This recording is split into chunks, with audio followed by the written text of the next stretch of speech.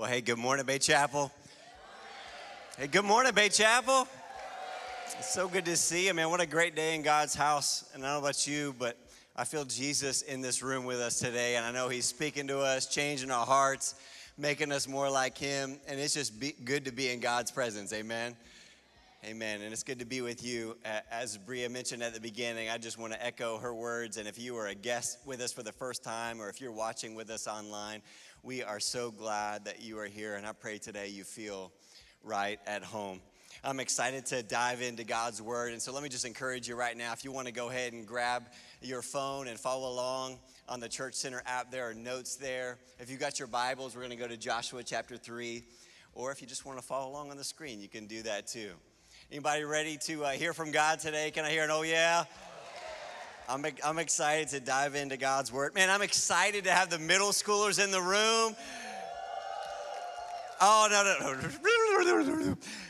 I'm excited to have the middle schoolers in the room. All right, they're going to be with me by the end of today.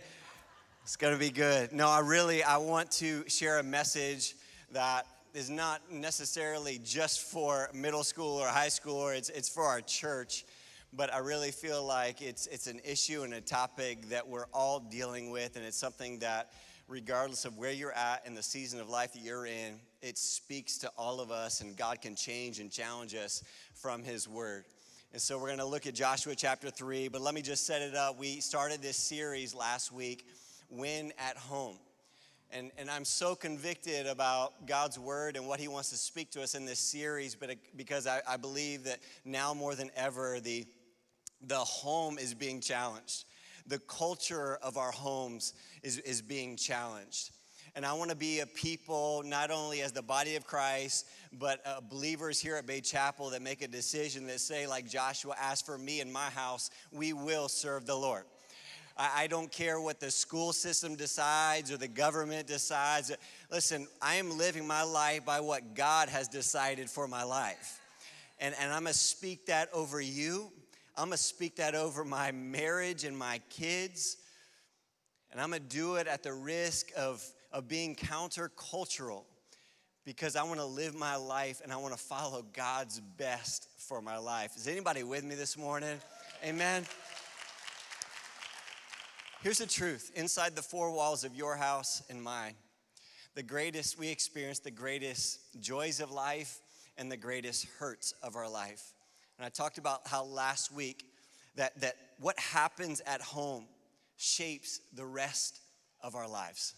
What happens at home shapes the rest of our life. And last week I spent a few minutes talking about this idea of being shaped by Scripture and how we're not going to let culture, we're not going to let comparison drive us to make the decisions of our life, but we're going to stake our claim in what God's word says about our life, who we are, what we're called to be, how we can walk in forgiveness and love, and we can speak the truth of God's word over every situation and struggle we go through.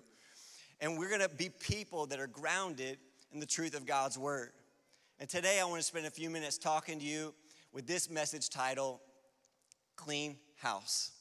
Clean house. How to live pure in a world that's impure. How to live pure in a world that's impure. I remind you, last week we looked at Deuteronomy chapter 6 and how God commands Moses, and Moses is speaking to the next generation. He's speaking to the people that are going to go inherit the promised land, and he's letting them know God's word is this, to write the law on your hands, write it on your foreheads. Write it wherever you go, so that no matter where you go, you will know what God says about what you're going through. And then we looked at Joshua chapter 1, because Joshua is about to lead the people into the promised land. And interestingly, when you read Joshua 1, it's an echo of Deuteronomy 6. God says, of course, that the famous verse in verse 9, do not be afraid, for the Lord your God will be with you wherever you go. He gives him 3 instructions. He said, be courageous, be faith-filled. He says, be obedient, do what I've asked you to do. And he says this, don't let the word of God depart from your heart and your mind. Meditate on God's word day and night. And so Joshua, I want to pick up right there because Joshua is with the people, and we're in Joshua chapter 3, and he's about to take the people across the Jordan River into the promised land. And we're in verse 1 of chapter 3. It says this: early the next morning, Joshua and all the Israelites left Acacia Grove and arrived at the banks of the Jordan River, where they camped before crossing. 3 days later, the Israelite officers went through the camp, giving these instructions to the people. When you see the Levitical priest carrying the Ark of the Covenant of the Lord your God, move out from your positions and follow them. Since you have never traveled this way before, they will guide you. Stay about half a mile behind them, keeping a clear distance between you and the ark. Make sure you don't come any closer. Before I just pass over this section of scripture, I think as I was reading this, God spoke to me and reminded me as I think about the ark, it was the physical symbol of God's presence in the Old Testament. That you could look and see the ark and know that God was there. And here's the instruction that God gives to the people of Israel. He says this: make sure that you know where the ark is, and wherever the ark's at, I need you to stay with it. You know what he's saying is this: make sure that you don't go anywhere in your life and lose sight of the presence of God. He's saying this: if you walk in your home and you can't sense the peace and presence of God, that is a red flag that something is off in your home and in your family. He's saying this: there might be some things that you're putting above God, and some roads that you're traveling down that are taking you away from everything that I have for you. If we don't get anything else in this message series, let's make sure that we have hearts and that we are drawn towards the presence and the person of Jesus Christ. That we can sense him in our conversations and the things that we talk about and things that we watch on our television and on our devices. That everywhere we go, we make sure that we go with Jesus, amen? And then he says this in verse 5. Then Joshua told the people, what does he say? Purify yourselves. Then Joshua told the people, purify yourselves, for tomorrow the Lord will do great wonders among you. Purify yourselves, for tomorrow the Lord will do great wonders among you. I want to spend a few minutes just breaking down this passage of scripture because I think it's interesting that right before God's about to do a miracle, God says, I want you to prepare yourself, and here's how you're going to do it. You're going to purify yourselves. In the Old Testament, many times there would be purification ceremonies, and it was an outward symbol of an inward work that God was doing in people's hearts. Everybody, purity is the preparation and the training ground for the blessing and favor of God in our life. Jesus, when he's on Mount Beatitude, he says this is his most famous sermon. He's blessed are the pure in heart, for they will see who? They'll see God. Blessed are the pure in heart, for they will see God. I think about how often we get so attracted to the things that people see. And we get so motivated by the things that the world calls success. But God looks to the deep places of our heart. I think about 1 Samuel 16 when the prophet shows up. He's looking for the next king of Israel. And he shows up to the house of Jesse. And Jesse's got his boys lined up at in the house. And I love what the Bible says. It says when Samuel walks in the house, he looks at one of the sons, Eliab, and the Bible says when he sees Eliab, he says, this must be the one. This must be the one. And God, he just in a gentle way, he kind of pulls Samuel to the side and he says, nope. Hey, Samuel, I don't care about the countenance or the stature or the significance. Man looks at the outward things, but I look at the heart. Here's the struggle for us, everybody. We live in a world that's chasing status, success, and significance. Hey, students, you're surrounded by a group of friends that are chasing status, significance, and success. But you know what I love about God? Is he knows that there's a little boy that's out in the backyard taking care of sheep. And you know what? Even his dad doesn't see significance in him.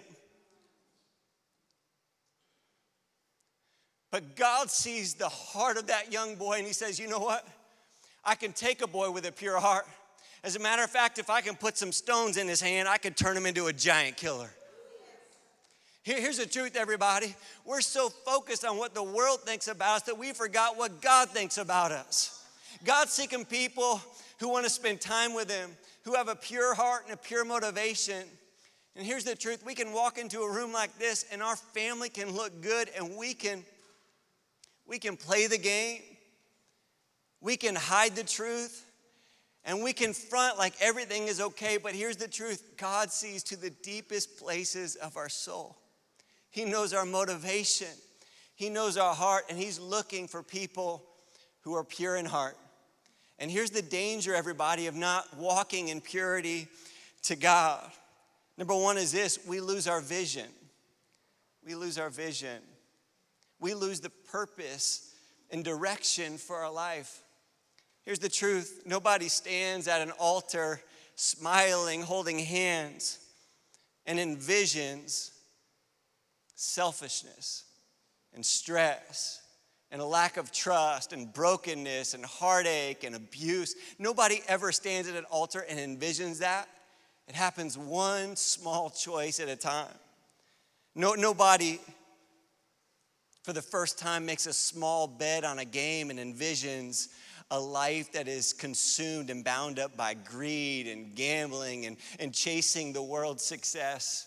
Nobody shows up at a party for the first time and has an innocent drink or takes a pill or smokes something. I don't know what they're doing, but nobody shows up for the first time and does that. Man, how could I completely keep my life bound in addiction and ruin myself? The truth about impurity and the way of sin is everybody. The enemy doesn't come to make life hard. He comes to make life hopeless. He doesn't want to just make your life uncomfortable. He wants to steal, kill, and destroy. And here's the truth. If you don't know where your life is going, the enemy will find a road for you to travel on. Middle school and high school students, if you don't know who your godly friends are, the enemy will find some friends for you. Let me tell you, you got to have a vision for your life. You got to have a place that you're going, a dream that you're chasing, a passion in your heart for God. And say, you know what? I don't care what the world throws my way. I've decided I'm building my life on what Doug just sang about. I'm building my life on God's word. Here's the truth. When you lose your why, you will lose your way. You got to know why you exist and what God has called you to do. And if we're going to win at home, we need vision at home. Maybe as families, we need to take a few minutes this week. Let me just give you a practical next step and go, you know what? We're going to write a vision statement for our family. We're going to put it on a wall somewhere.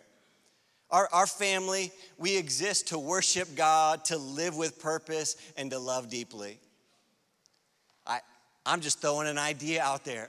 Maybe you sit down with your family this week and go, you know what? We're going to be a family of vision, that we're going to live our life in who God is. Here's what Proverbs 29 says: where there is no vision, people cast off restraint. But blessed is the one who heeds wisdom's instruction. And another translation, it says this: if a nation is not guided by God, the people will lose self-control. Is that not a picture of the world we're living in, or what? Where there is no vision or direction, people don't even know what to do or what to think. Not only do we lose vision, we lose common sense. I think I'm safe to say our world has lost its mind. We have. It's so disheartening to watch the news, to go on social media. And you say, Pastor, you don't know. Listen, this has affected my family just as much as it has anybody else. It has. It's made family reunions difficult, challenging as believers to navigate conversations and sin and struggles in people's lives. It's hitting everybody. And I'll tell you, that's why I invited our students to stay in, because as families, my heart is heavy for our families. It is. Because I don't want us to be people that lose our way and to lose common sense in a world that's lost its mind. We're living in a nation where good is called evil and evil is called good. We've replaced sound judgment with what feels good. And Paul warns Timothy, his son in the faith, when he says this in 2 Timothy 4, he says, "For a time is coming when people will no longer listen to sound and wholesome teaching. They will follow their own evil desires, and they will look for teachers who will tell them whatever their itching ears want to hear." Here's the truth, everybody, and I know why it's quiet in a message like this, and I'm challenging us, and God's word, it pierces deep into our soul.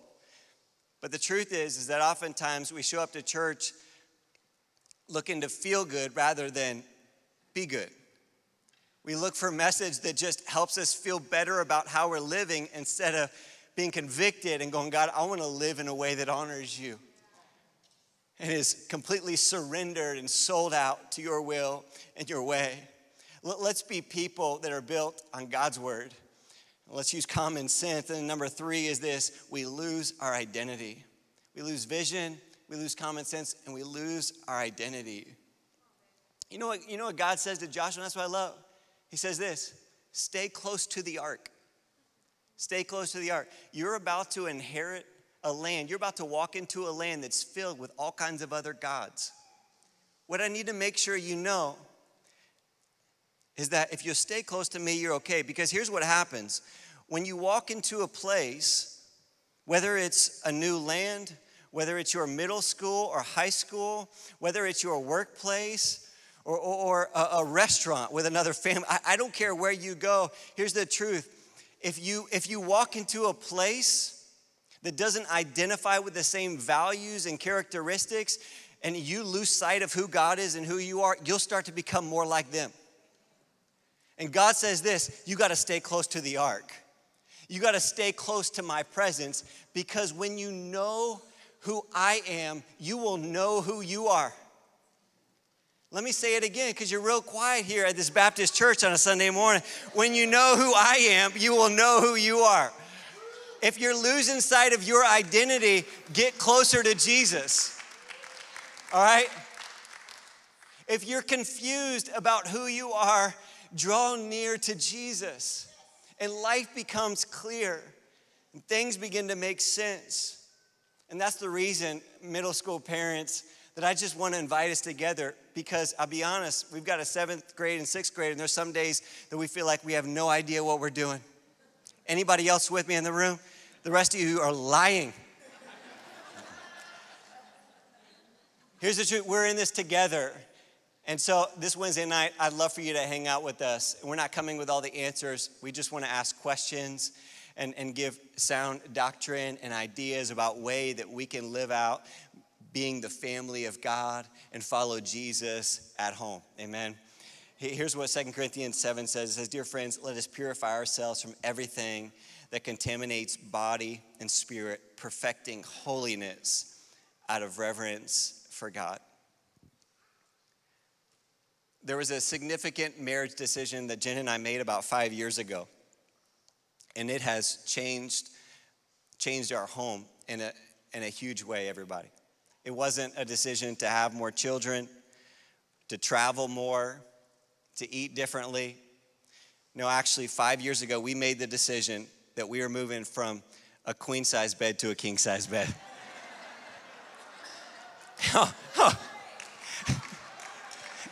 Hallelujah. Won't he do it? Yes, he will. I remember that first night in that bed thinking, how did it take us 13 years to make such a wise decision in our home? Oh, thank you, Lord. I can spread out and not touch and just have my own space. It's a wonderful thing. I remember so one Saturday morning, Jen was on next door, and she found somebody in our community that had this. It wasn't super intentional. She found somebody that was for really cheap, getting rid of this king-size bed set. She called me and said, "Wes, let's get it while it's here. It's big, yard sale in our community. And so I call somebody from the church, man, can you bring your truck over? Let's get this thing. We didn't have a whole lot of time to get prepared. We go and get the bed set. He and I, we're moving this into our room. Our bed's still there. And so here he is in our bedroom. I'm like, well, man, I have no idea what's under this bed. But we're about to find out. Mattress first. And as the box springs are coming up, I'm trying to peek like, oh God. And I'll never forget just the anxiety attack I had as we pulled those box springs up. I mean, socks and dust. I don't even want to go into, I want you to think better about me and my wife and our family.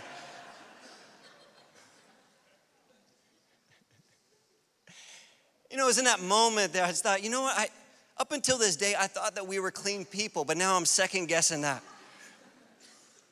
The truth is, whether it's under your bed or the app on your cell phone or the direct message on Instagram or the thoughts that you're thinking at night,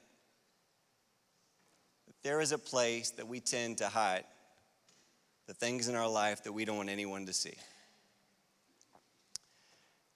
Things that, if we keep them in there long enough, maybe we'll just forget about them. Or maybe we'll just live like this so long that we just get used to our dirt and think that that is okay.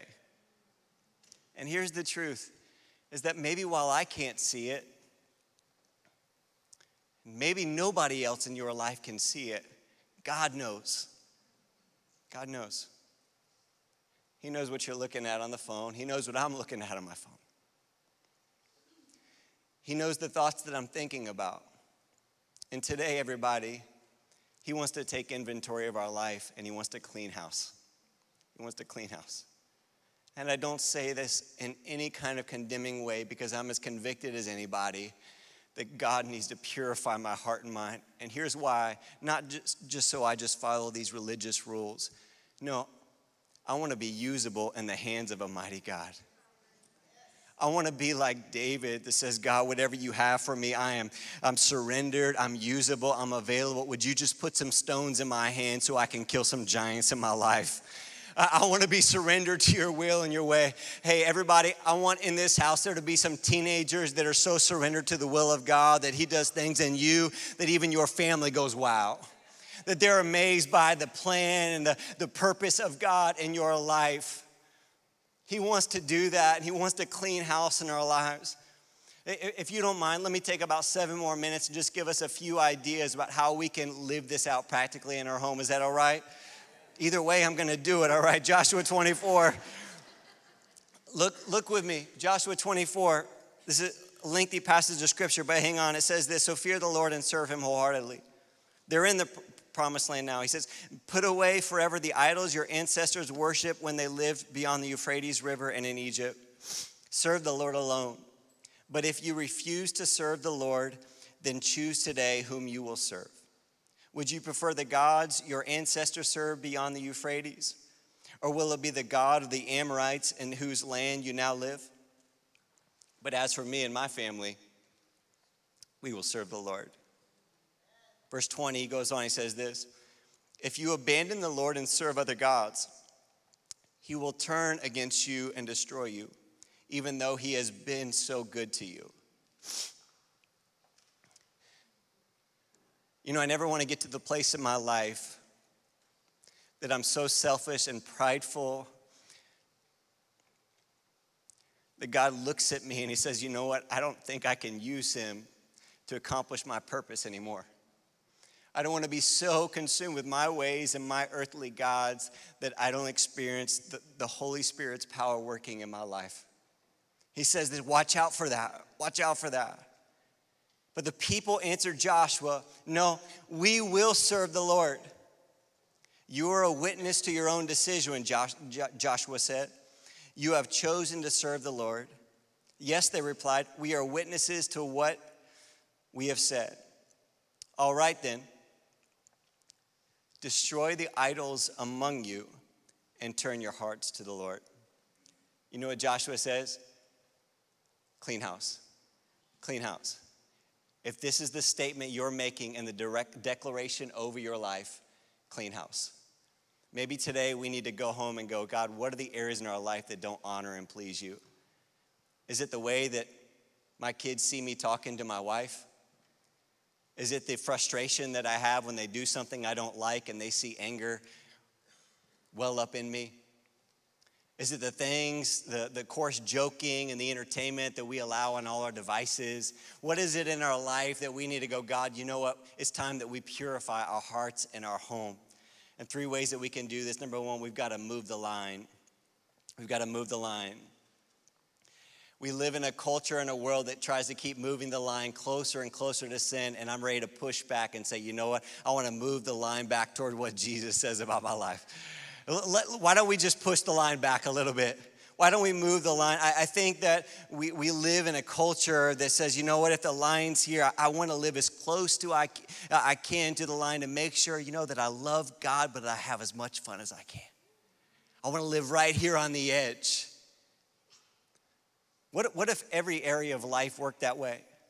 What if you got in a plane and the pilot said, you know what, we have just enough gas to fuel to get us where we're going, so we're not going to worry about filling up, you know. I think we could just make it. No. Take the extra few minutes and fill up, buddy. I don't want to live on the edge. You know, I think we have just enough supports for this bridge so that it won't crumble into the bay when people drive over it. No. They put up enough support and strength that in the middle of a hurricane, it can withstand the greatest storms. Why don't we make sure that the line that we draw in our home and our family says, you know what, I don't even want to get close to the edge. Let's make sure that we put up some boundaries that when even the enemy tries to show up at our front door, we give him an uppercut punch, you know, a little karate kick and say, get out of here, devil. We put some guardrails in our house. Because we want to live a life that honors God. We're going to move the line. 1 Corinthians 6, Paul says this, run from sexual sin. No other sin clearly affects the body as this one does. For sexual immorality is a sin against your own body. 2 Timothy 2, what does he say? Run. Run from anything that stimulates youthful lust. Instead, pursue righteousness, faithfulness, and peace. Here's what we do when at home. We make decisions like, you know what, we're not going to have devices in the bedroom. I know it seems inconvenient, but we're not going to do it. We're going to put covenant eyes on all of our devices. Somebody's going to know where we're at on the internet at all times. Here's the truth. We have Life 360 so that we know where our family goes, but why would we let them go anywhere in the world on the internet without knowing? In your notes, there's some links to resources that can help us in these areas. Number 1, we're going to move the line. Number 2, we're going to magnify the cost. Because the devil does the exact opposite. The devil wants to minimize sin in your life. He says lies like this, it won't hurt anyone, you deserve it, oh, you can handle it. Here's the truth, you can handle it, but 5 minutes of pleasure can lead to a lifetime of pain. And I would rather choose God's best for my life. What does it cost? Is it going to cost my marriage, my family, ministry, a life of serving Jesus and following God? It's not worth it. I'd rather choose God's way. I believe this is a room full of people that say, you know what? I want to count the cost and I want to follow Jesus in every area of my life. Can somebody say amen? Let's magnify James does this in chapter 1. He says, but we are tempted when we are drawn away and trapped by our own evil desires. Then our evil desires conceive and give birth to sin. And sin, when it's full grown, it gives birth to death.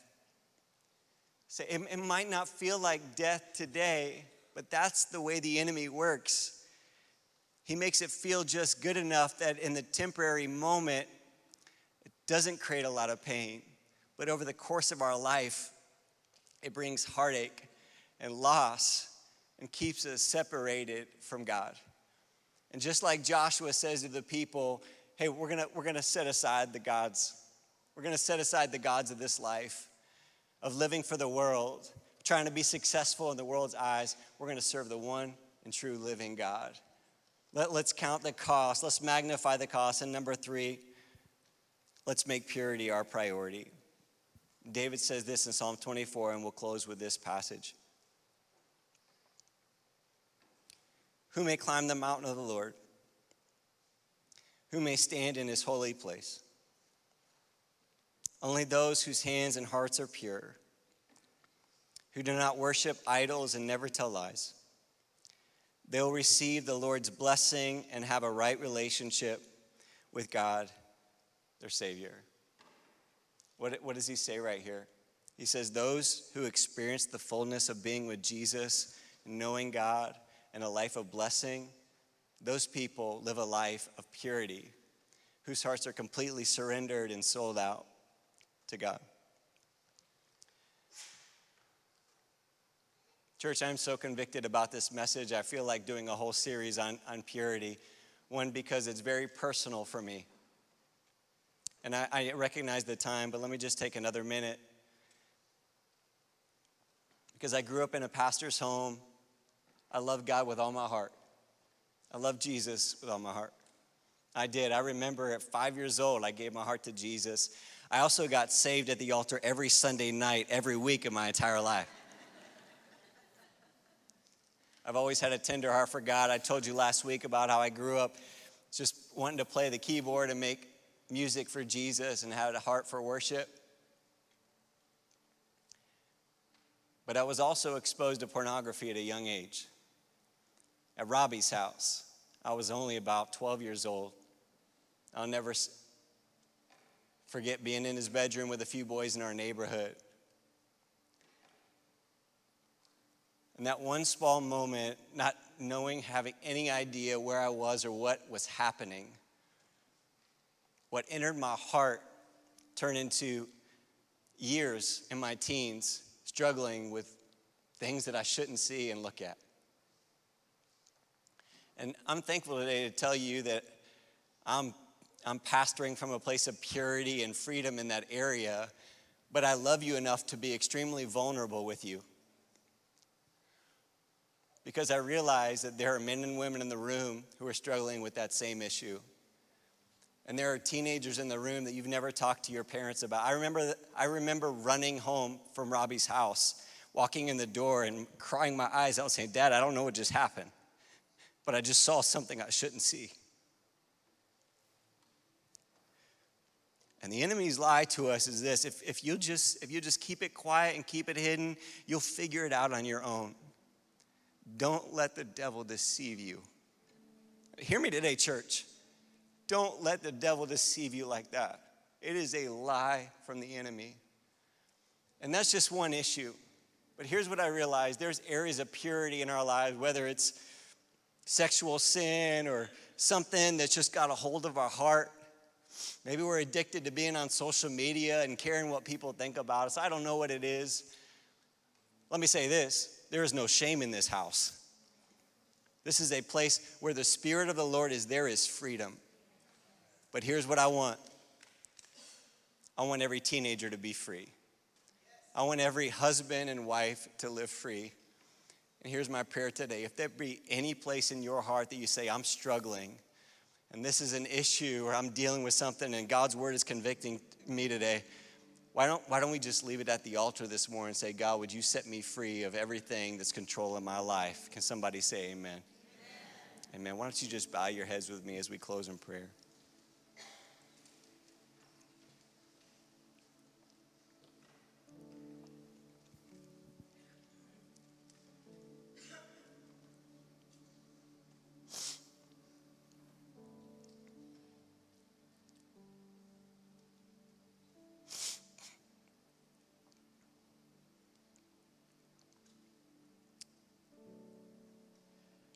Church, I realize this is a heavy message, so I just want to give a moment for the Holy Spirit to work, and I don't apologize in any way for bringing it because it's the truth of God's word.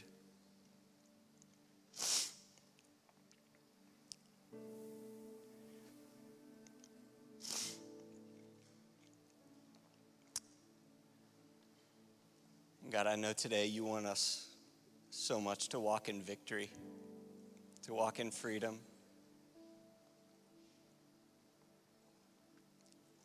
whatever idols are in our life, every stronghold. You know all about it, God.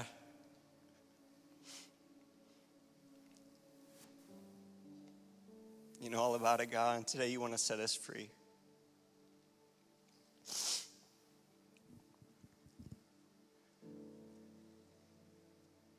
Maybe you're here today and you say, Wes, I'm away from Jesus, but I want to give him my life. Surrender everything to him. I want him to be the Lord of my life. You're here and God is convicting you right now. With every head bowed and eye closed, if that's you, just raise your hand right there and say, that's me. God save me. Jesus save me. God bless you. God bless you. I see your hand, ma'am. Anybody else right now in this moment? God's speaking to you. God bless you, buddy. God sees you. Why don't you just say a simple prayer like this as Jesus, come in my heart. Forgive me my sin. Be the Lord of my life.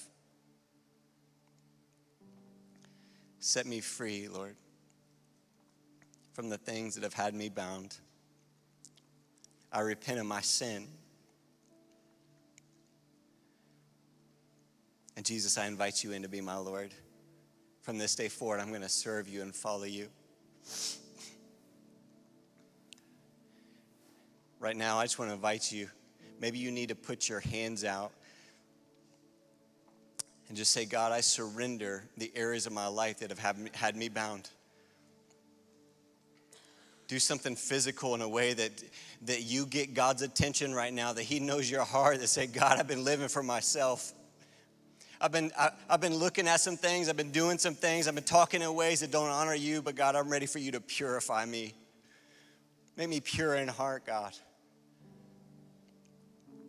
We repent today. We repent today of everything in our life that doesn't look like you, and we make you our Lord and Savior. Right now, Jesus, we thank you for your word, and I pray that it would change and challenge us. As we just continue in this series, God, let us practically live this out, and let's win it home. Areas of purity and following Jesus. God, we love you. We thank you, and we give you all the praise for what you have done and what you're going to do. And today we ask it all in Jesus' name. And everybody said amen. Amen. Could you just help me celebrate Change Lives this morning? People saying yes to Jesus.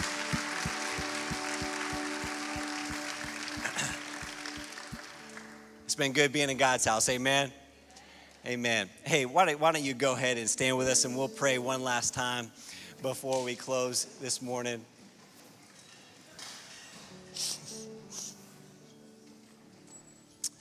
Let me just remind you again, Zeal Night this Wednesday, parents meeting. We'll hang out for a few minutes as well. Make sure to go online and grab all those resources on the app as well this week. God, we love you. I just thank you so much for your presence and your spirit in this place. I pray as we leave, God, that we would leave and we would stay close to the ark, God. We would stay close to your spirit, that Jesus, you would be with us everywhere we go. God, I pray, God, be a lamp unto our feet and a light unto our path. We love you. We give you all the glory and praise, and we ask it in Jesus' name. Amen. Have a great week, church.